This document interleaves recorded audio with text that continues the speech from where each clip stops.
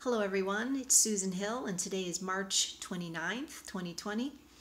And it's been an interesting ride. I can really say that, for sure our lives have been turned upside down. And I know there's been a tremendous amount of chaos and fear and anxiety. And I have myself suffered. I'm along with you on this ride, on this journey of trying to navigate this craziness. And I was really focused. I have to be honest now. I'm going to be real and authentic with you guys. I was focused on the control agenda.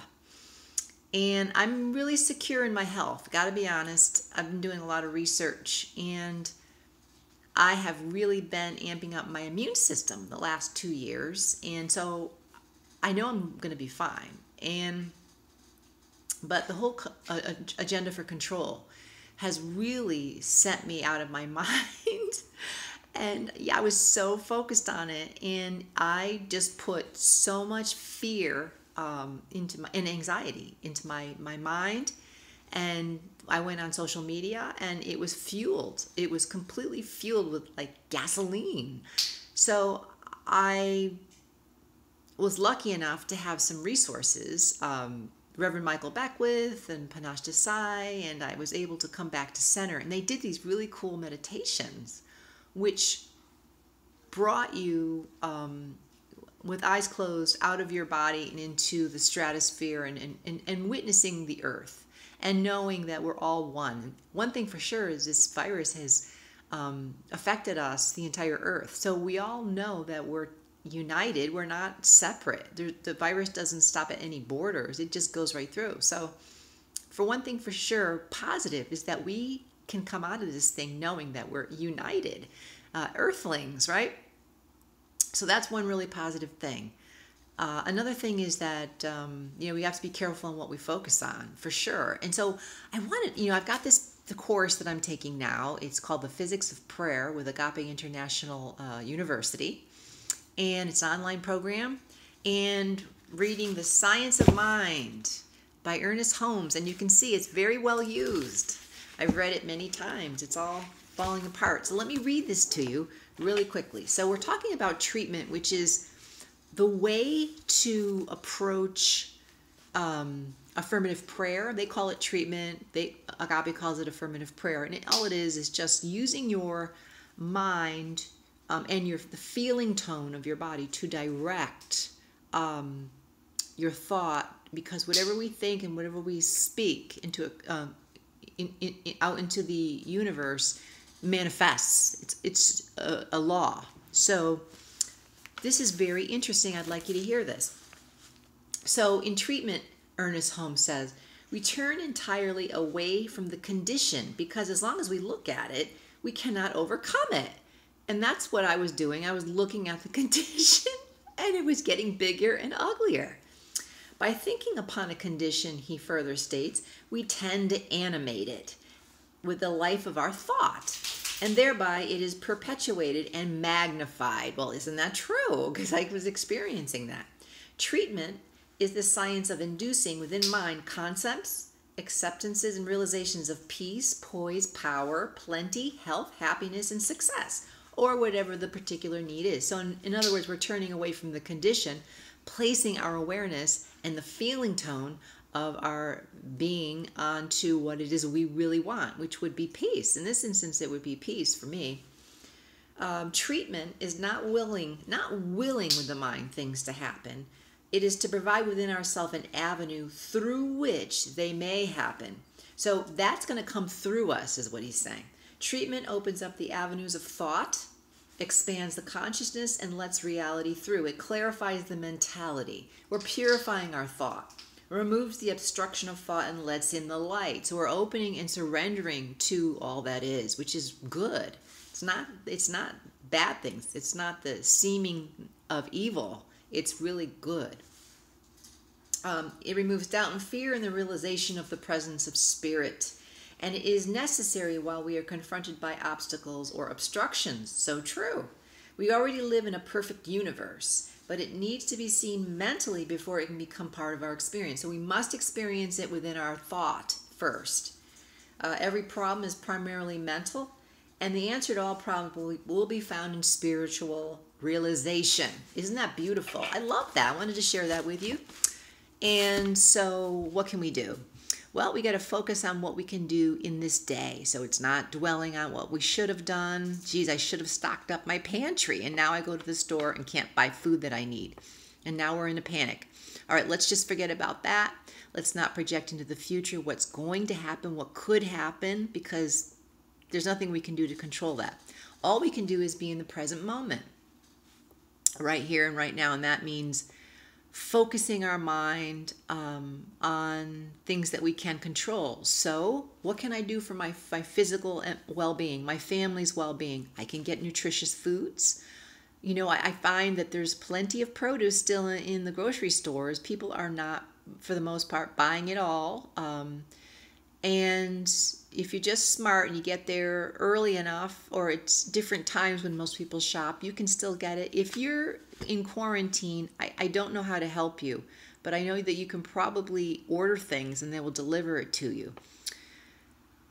I want to say something about the quarantine, and that at least where I live in Connecticut, we're being asked to stay home. We're not being forced to stay home. And of course, that's a violation of our constitutional rights. I know that in times of martial law, that is suspended, and I hope it doesn't come to that. But it looks like, according to Astrology King, mind you, that it could turn into something like that with greater restrictions about what we can do. So before April 7th, I believe on the 6th, which is about a week away, I would definitely stock up a couple of weeks worth of food just to be on the safe side. And, you know, you're going to be okay. You're going to get through this. So as long as your immune system is okay, you're probably going to get through this. As far as my research tells me, based on real science, not fake science, is that the people who have died from the COVID-19 are people that were already sick. They already had like cancer or kidney disease, or, you know, some heart disease, serious things going on. So it was like the final straw that broke the camel's back. If you're a relatively healthy person, of course, be careful. Wash your hands. Avoid touching your face when you're out in public. Wear gloves, and that will definitely help, because you won't touch your face when you wear the gloves. I want to say that there is something else that you can do, and I want to invite you, because on April 4th, there is an event going on, and it's, of course, online. It's a worldwide event where we're calling meditators, people who are active meditators. And even if you don't know how to meditate, you can learn. Now, what's the big deal about meditation? Why would we want to do that? Well, there have been many studies done on like groups of meditators, and when they do the meditation, it actually stops things from happening that are like violent, or it stops like war from going on. It stops like terrible things from happening. So because what it does is it creates a field. What we would be doing is, when we all meditate together, we will create a field of peace. And when we're in a peaceful state, we are elevating our awareness, our consciousness, and our vibrational field, our frequencies, so that we're hovering above problems. When we can uplift the field together, we will uplift humanity. And they're calling for 1 million meditators. That's a lot of people. I believe we can do it. We have people in every country that are signing up for this. And I'm going to post a link below this video so you can access that and sign up. I want you to read the entire page so that you can fully understand what it is you're going to be doing. And I want you to print it out, and I want you to write it down in a prominent place so that you won't forget, because this timing of this event is not just some random day. It is actually a window into the consciousness of the galaxy that will usher in a positive stream of light, healing frequency for the planet Earth. And we need that right now. And even if you think that this is a bunch of baloney, just do it anyway. We need people to join together and uplift humanity. There are a lot of agendas right now, and this is what I was all in a tizzy about. But these agendas are for total control over humanity.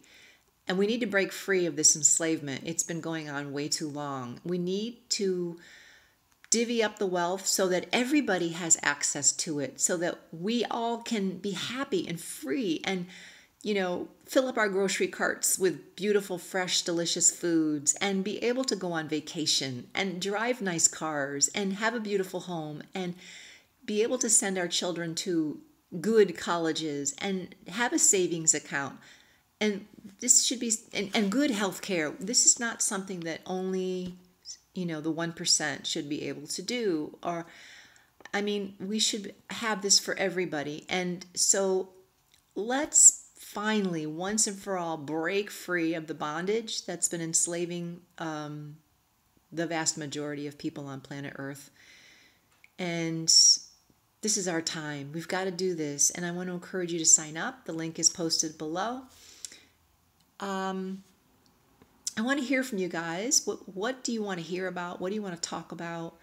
Final recommendations for what you can do, again, to amp up your immune system is vitamin C, especially the liposomal vitamin C for your immune system, reishi mushroom, coated silver, and iodine, really. Those are the top ones. I think they're recommending zinc is very good, and elderberry is also very good.